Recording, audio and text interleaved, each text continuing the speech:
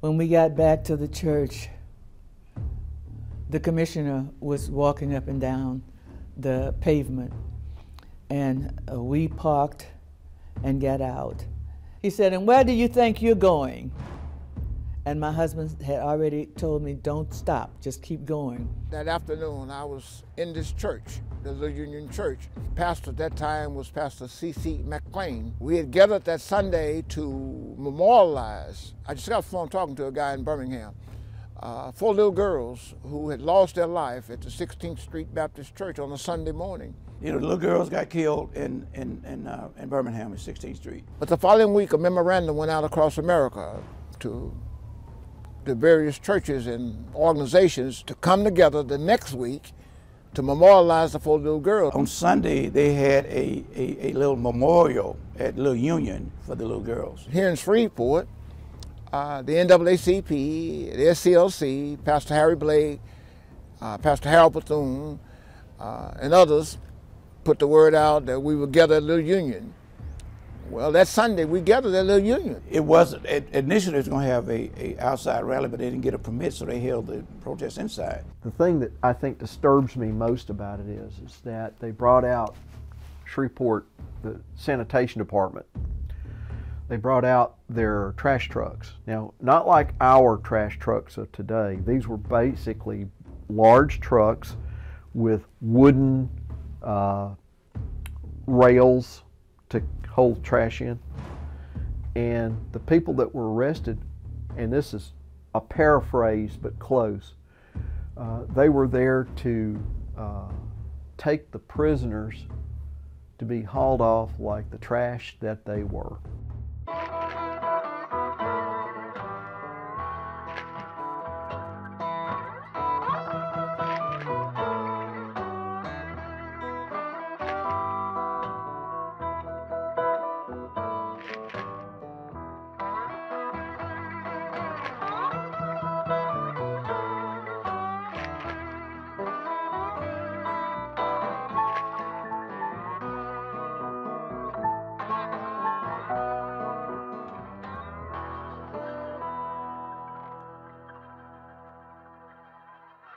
So they had these little trucks with flat, and they had those lined up around Booker T and around J.S. Clark because they thought that those students were going to get out of hand again. The objective was to keep the disturbance down by whatever means. There was a conversation going around out here on the streets that Dr. King was in the house. Well, Dr. King was not in the house.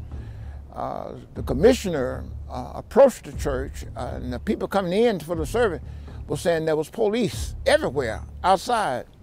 So Pastor Blake and Pastor McLean and Pastor Rutledge and Pastor Spellman and Pastor John B. Simmons went toward the front to see what was going on. And of course, being curious as a boy, I went outside to look because I saw all these deputies, with the,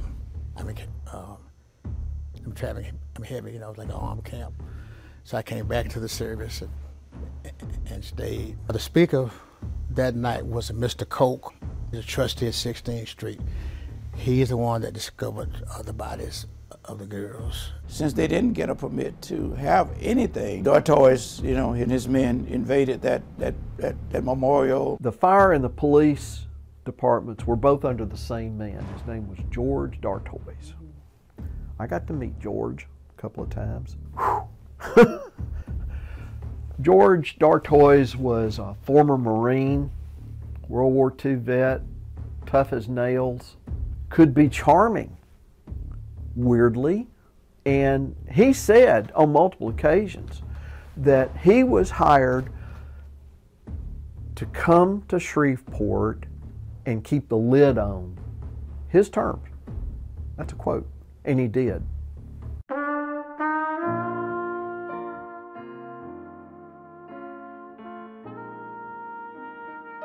He was unfair, very unfair. The officers that he had working, even though they were riding horses, and he would have them to beat you down. He is to what Bull Connor was to Birmingham, he is that for Shreveport, Louisiana. Dartois has every policeman in Shreveport out there in riot helmets, basically World War II style helmets, ammo belts, truncheons. We had a large, relatively large horse unit. They brought them out. They had tear gas. They had riot shotguns. The commissioner of public safety, Mr. Dartois, George Dartois, came in the front door and used the N word, and where is the N? And the word came out, who you looking for? And he said, you know what we're looking for. You know what I'm looking for. It was filmed by the police because they were trying to show that what they did was good for society. Bad all the way through it. But that was their idea. They went in and disturbed the rally. I was sitting about the third or fourth pew on that side. Came up the steps, all right? Came in the sanctuary, and the horses could make it. The riders had to, being on the back of the horse, bend down to get in, the front entrance and the doors of the sanctuary. But once they got in, and the next thing he knows, a policeman puts his hand in the back of his collar. They snatched him, and they rode him around the church on horseback in here. That's when they drug him out, and then took him on the side where a gas meter is and beat him mercifully. I did talk to some of the members of Little Union who says, yeah, it happened because my dad was the custodian and we had to shovel the manure out at the church.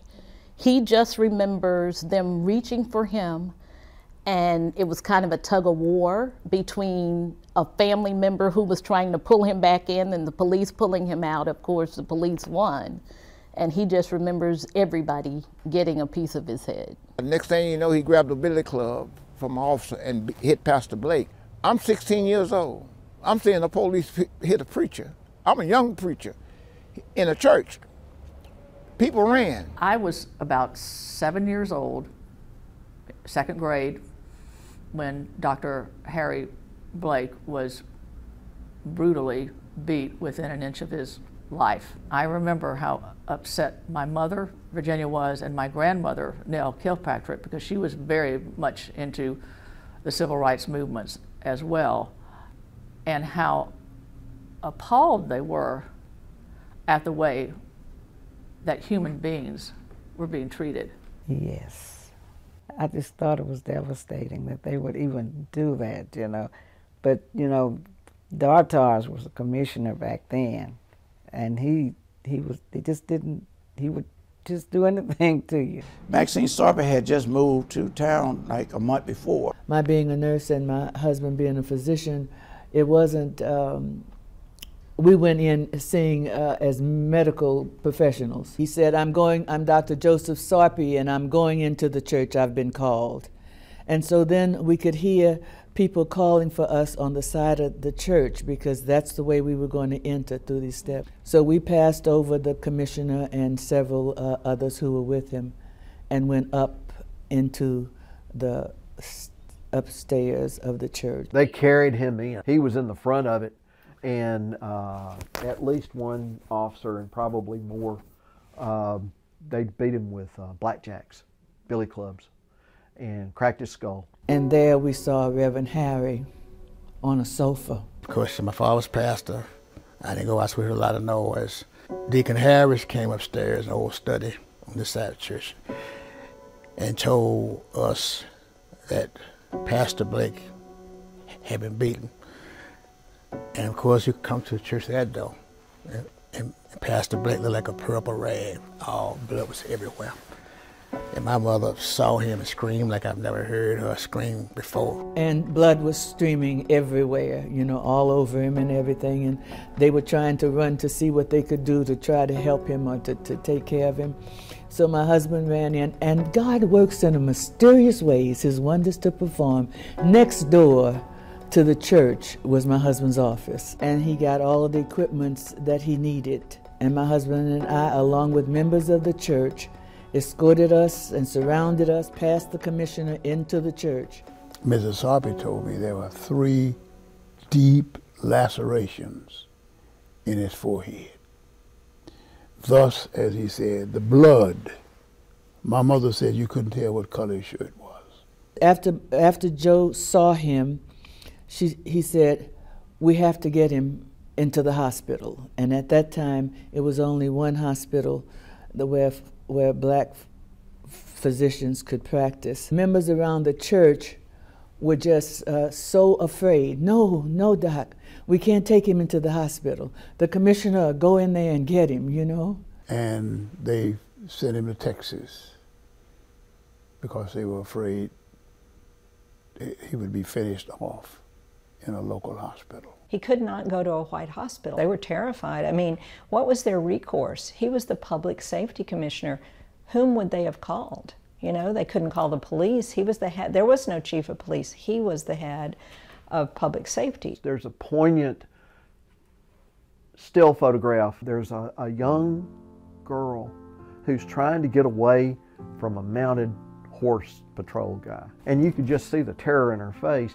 If there's one image of the bad old days, that should be it. Everybody ought to see that, and they ought to see it multiple times, because it describes everything from the black side and it describes everything from the white side. It's like like I'm there at Little Union again, you know?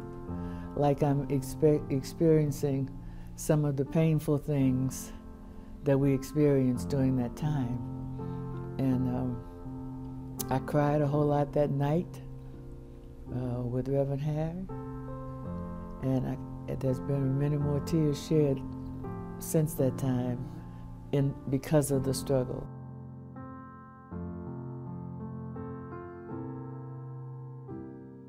Reverend Blake told me several months before he died visiting, and he said, you know, George and I became friends after that. He apologized to me. He said he was wrong. Really? You're kidding me. He goes, no. He said he was doing his job. When I was talking to Karen Pendleton just recently, she mentioned I was talking about door toys and saying, gosh, unbelievable what the African Americans had to endure. She said to me, did you know that door toys had called my father, Dr. Lewis Pendleton, and asked for his forgiveness when he was basically on his deathbed? And I was just blown away. My wake-up came in civil rights. A young black man selling a paper called the Shreveport Sun.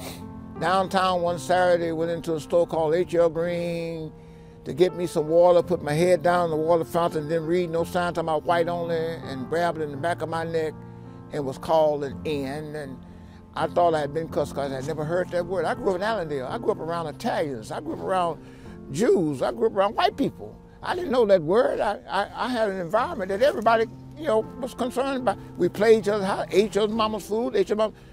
And the sad, when that man called me that, I cried. I ran up Texas Street toward First Methodist crying.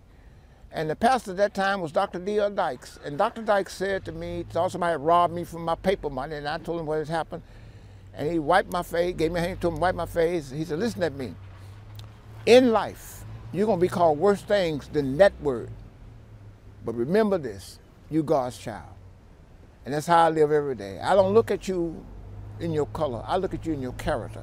So things still didn't get better in the 80s. There was a big race riot in Cedar Grove, and what local media reports, a black man was killed by a white woman in what was reported as a drug deal gone bad. It was just so heartbreaking, so heartbreaking.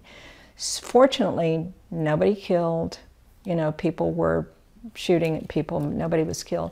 The next day, I was there the whole night, and I was so heartbroken. I did not know what to do. And I said to my husband, I'm going to E. Edward Jones Church. And he said, why? And I said, because I don't know what else to do. I don't have a clue what else to do. So my husband and my youngest son was still at home at the time, showed up at E. Edward's Church, which had 1,100 people there. And he said, I know you noticed, I knew him, and he said to the congregation, I know you noticed 3 little white faces with us today. And he said, I'd like to welcome y'all here and, you know, say that you're welcome. And Leslie, his wife, came over and sat with us and spoke to us, but that felt healing. The more you know, the more you realize you don't know. So race is one of those things. You know, if you want to get into a fight with a bunch of people, you talk about race or politics. That'll do it. You know.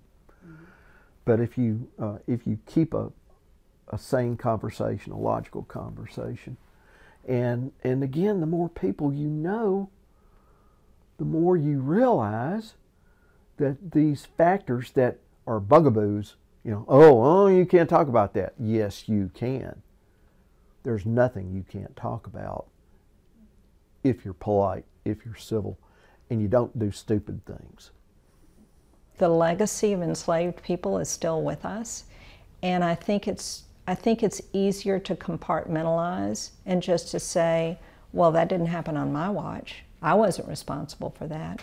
That's easy to say, but if you're white, as I am, and you have white privilege, you benefited from enslaved people's work, and so we all have to acknowledge that. There's so many different agencies and people that do diversity training. I think we ought to do similarity training. I really do. The more you know somebody, the less likely are you will be not to hate them. It's about communication, and if I don't learn from one of my black friends things like, don't touch my hair. You know, we teach each other things, and I'm listening because I don't have all the answers, but if I listen to you and you have a different point of view, I'm going to learn something, especially if I respect you. So I respect my black friends, they respect me, we listen to each other. I became a better man and a better person when I became a better communicator. I think that's what's lacking, communication and morality.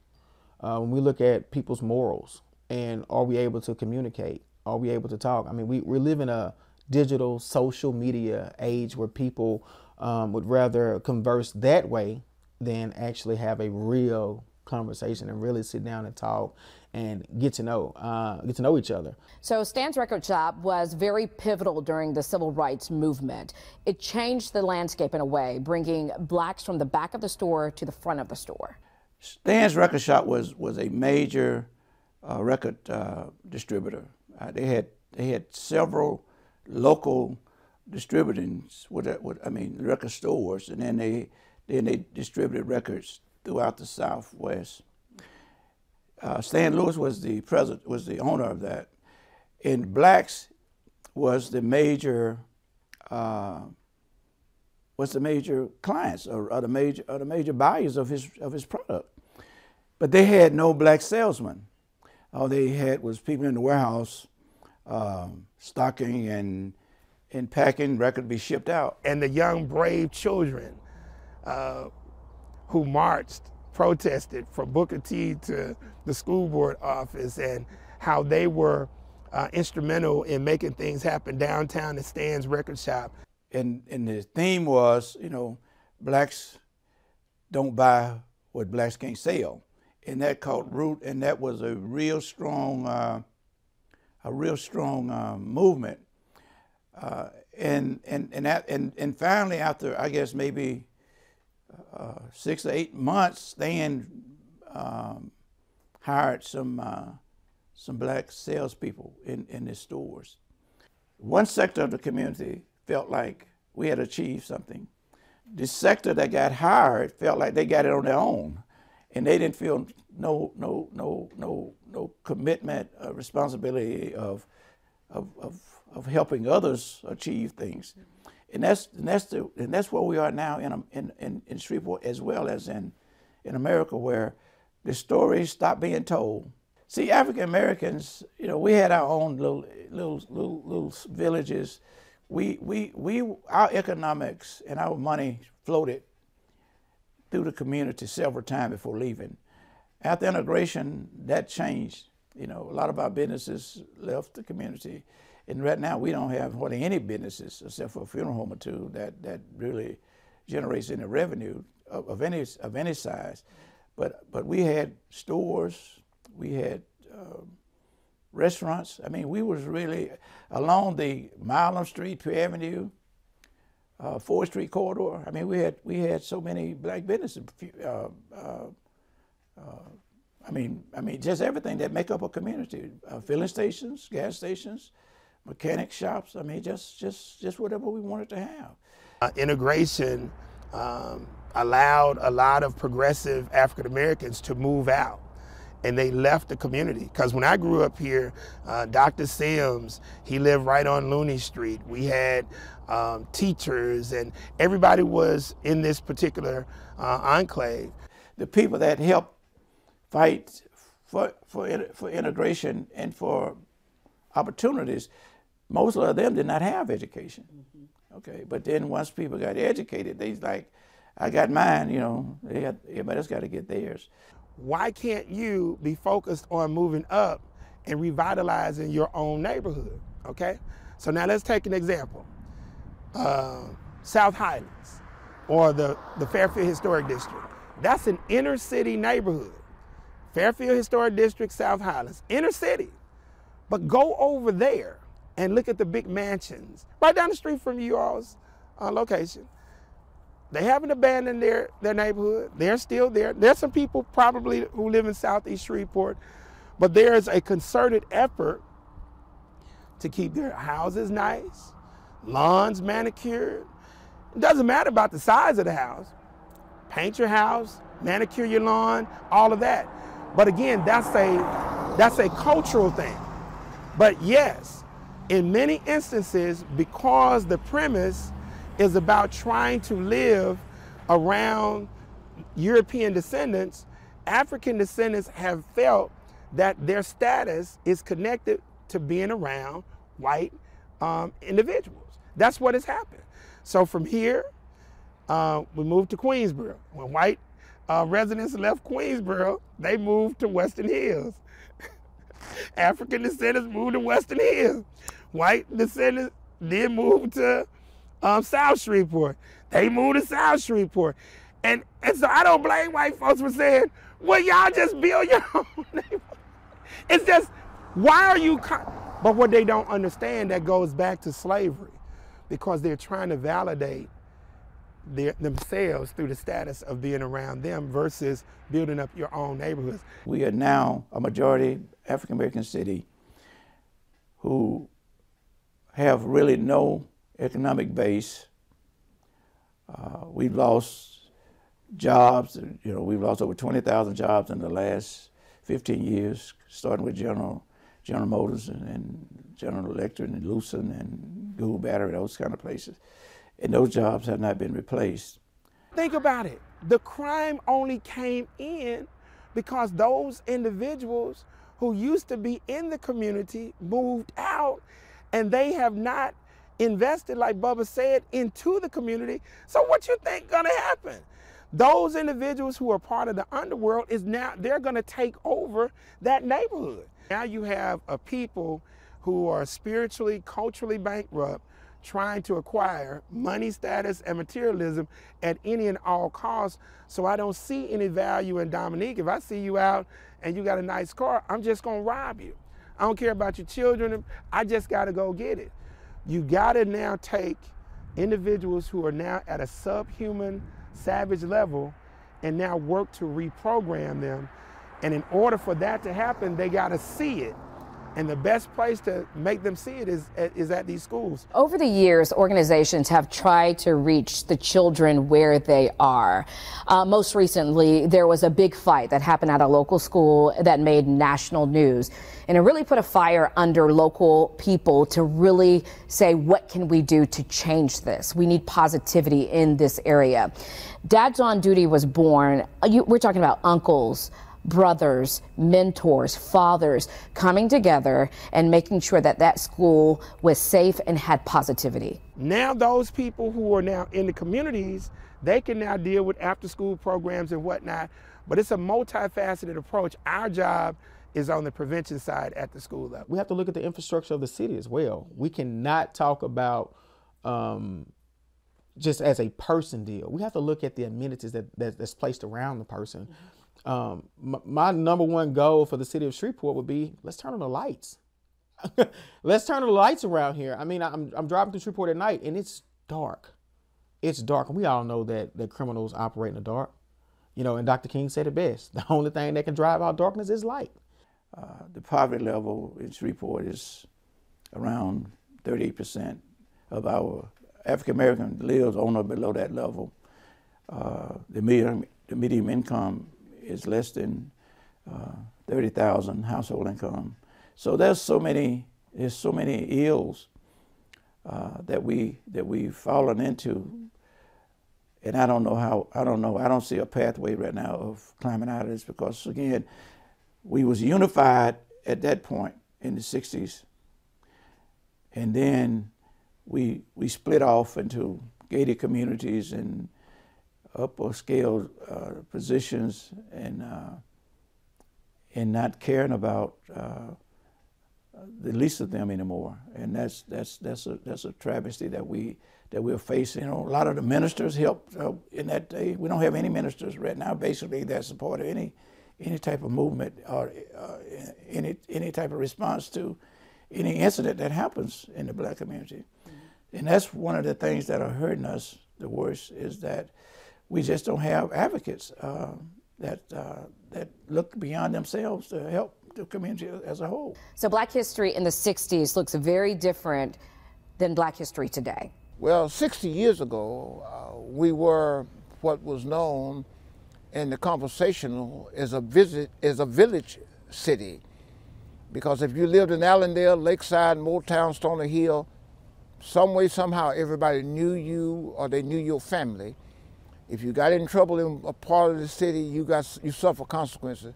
Well, we don't have the village mentality no more. When I was a kid, most of the people that was responsible for my knowledge and were in my community.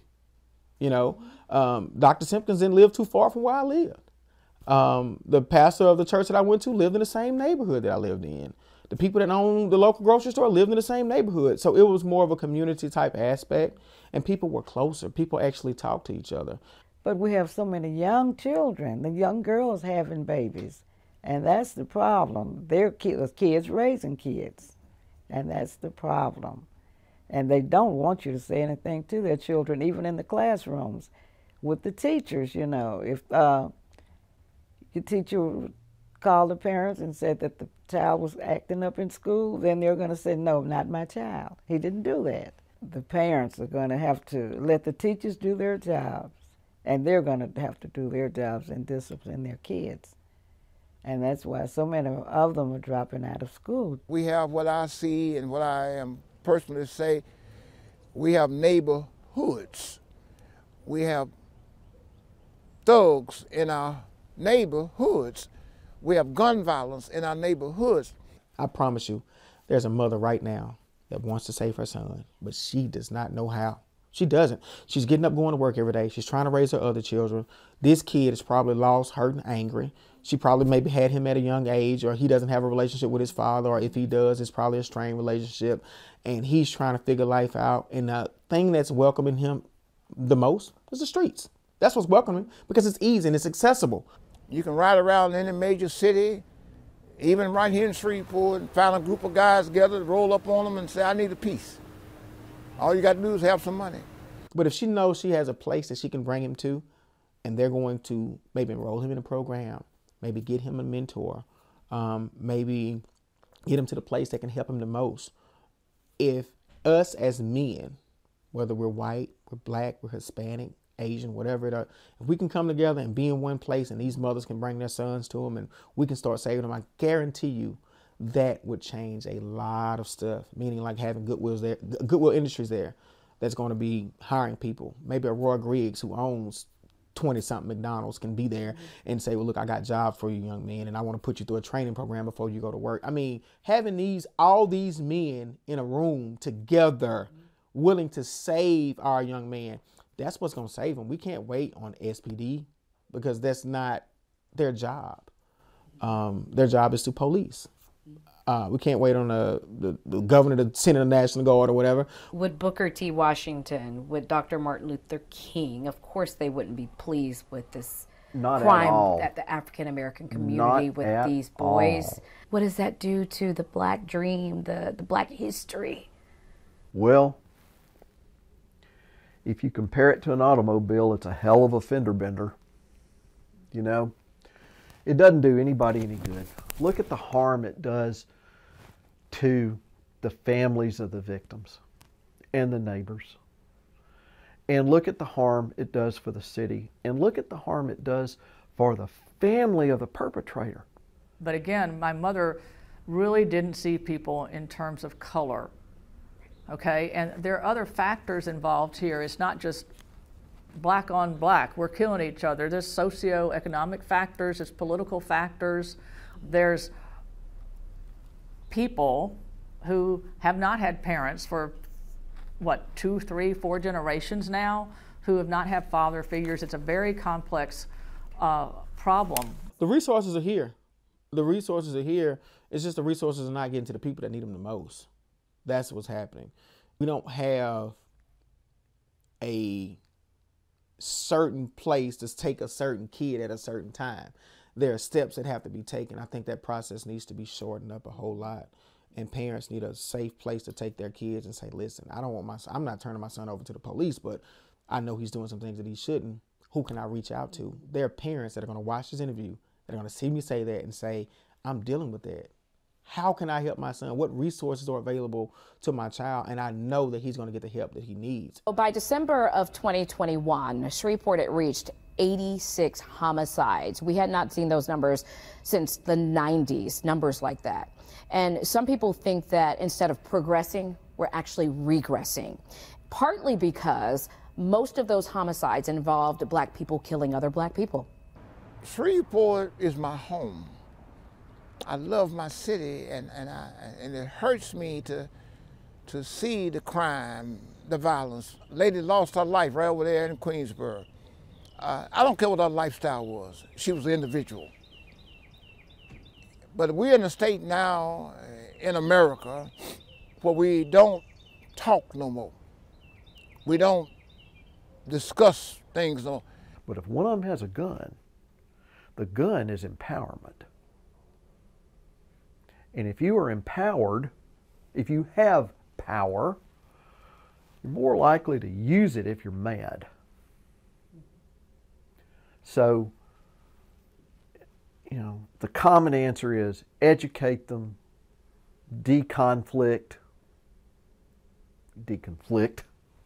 but in this case, the way I'm using it, deconflict, remove that conflict. As long as guns are cheap, you're going to have this problem.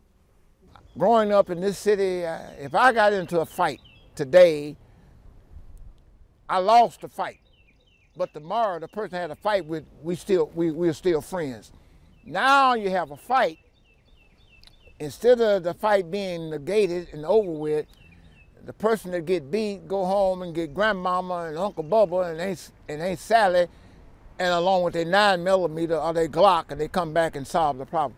That does not solve the situation. It's hurt. It's hurt. You're dealing with people who are mentally hurt, mentally frustrated. You may be dealing with a mother who had a child by a person that maybe didn't want to be a father, or maybe both parents were young and didn't understand what it took to really raise a child. And when we had those children, they didn't come with a big old book that said, if you do everything in this book, you'll be a great parent. It doesn't work like that. And not having a support system. And that young mother may have dealt with postpartum depression. And that child may have been a victim of that depression.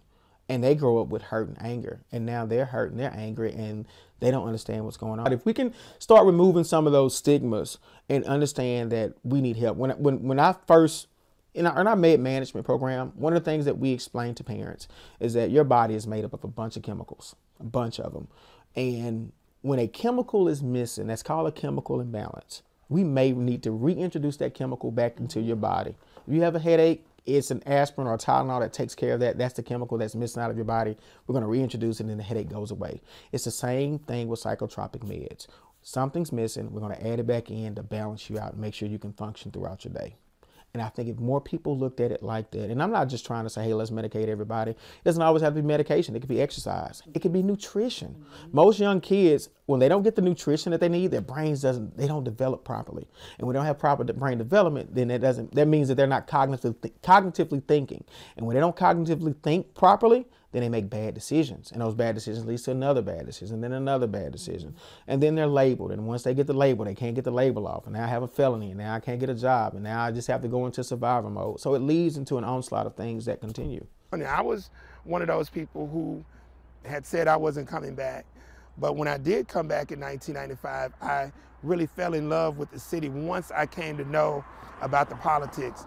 So it's going to take people who are natives coming back and reinvesting and putting up their money where their mouth is. I tell people all the time, when I got out of the Air Force, I could have went anywhere in the country.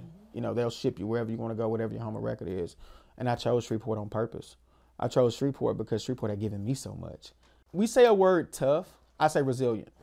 I don't look at the people in my neighborhood as tough. I look at them as being resilient. These are people who overcame any and every obstacle that was ever put in their place to not only build schools and bring education, but to bring grocery stores, but to bring everything that was needed. You got to remember when that neighborhood was first started, you know, they had their own fire station, their own water treatment plant. I mean, everything. They became valuable, so valuable that the city of Shreveport was like, we got to annex them in. And that's pretty much what happened. But the value of not just the neighborhood, but the people that live in the neighborhood. And that's where my values came from. So Shreveport has been a paradox in a way. You know, we've had good times and we have bad times. I can see progress. I can see a lot of progress. I would not say we're in the best place, but we have the potential to be in a great place. And when we talk about potential, Shreveport has always been full of potential. There are young leaders each and every day that are being born, and right here in this city, there are young leaders each and every day that are getting up, going to school and doing exactly what they're supposed to be doing. We sometimes look at the negative, but I want to focus more on the positive. I want to think about those young people that are aspiring every day, that are filling out college applications, that are waking up extra early to prepare themselves. You look at a young man like a Tre'Davious White. You look at Andreas Williams. You look at a Rodarius Williams. And I'm not just talking about from an athlete perspective. You look at another young person who was just from my neighborhood that went to C.E. Bird that was just on the Emmy Awards. So you look at the leaders that are here and people that we see, and then we talk about the everyday people that are making waves and doing things each and every day to aspire and inspire. So there are leaders here. We have to make sure that we promote them. We have to make sure that we enlighten them, but most importantly, we got to make sure that we protect them and give them safe spaces to be leaders. I think it's a clock that goes backwards and forwards, because when Barack Obama was elected, I would have told you that clock has progressed a lot farther than I thought it was possible to progress at that time, and yet it's gone backwards since then. So I don't know where it is right now. I think it's still going backwards at the moment, but I know that the moral arc of the universe bends towards justice. I know that it will swing back again, and I just hope I'm alive to see it. In continuing to tell the Black history story, Dr. Gary Joyner has created this civil rights trail that he's been working on for 3 years. It really documents every part of Black history in the Shreveport-Bossier area, from lynchings and even the landmarks that we're talking about today. I think it's too important not to, and that at a certain point, I mean, as a kid, I lived through it in rural Union Parish, and I saw, that side of things. But, as time goes on, as we grow older, the number of people that we can talk to is dwindling. The Pete Harris Cafe was the A&P grocery store. When Pete got that building, he did it because of all of those things. I'm working on a pretty good timeline on it.